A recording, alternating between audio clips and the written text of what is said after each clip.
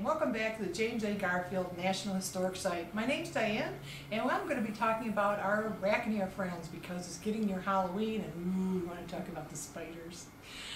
There's a lot of spiders in this house, by the way, and people always wonder why there's so many spiders. It doesn't really do with Victorian decorating, but they are, because they have a lot to do with superstitions.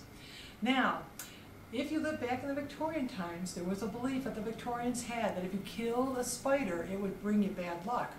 Well, nobody wants bad luck, and I don't care who you are, you're not going to live in a house full of spiders. You're going to kill them. Creepy crawling things. But anyway, here on this table is a picture of a spider and a spider web and a fly.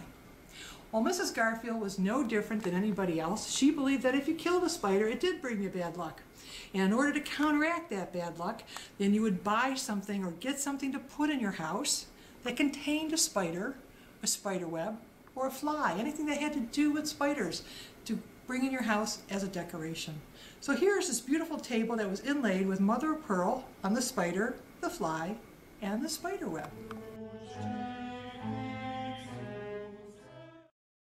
All right, well, here we are in the hallway upstairs in the Garfield home.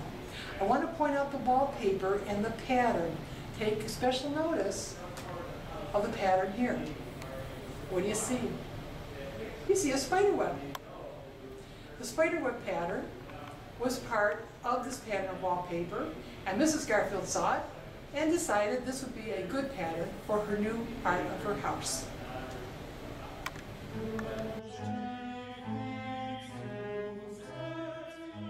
And last piece of spider good luck charms I'd like to talk about is right here on Mrs. Garfield's inaugural hat. If you look very closely, you'll see a spider pin in her hat. Another way that Mrs. Garfield would put good luck into her life. Thank you for coming out to the James A. Garfield National Historic Site and taking a closer look at our good luck arachnid friends.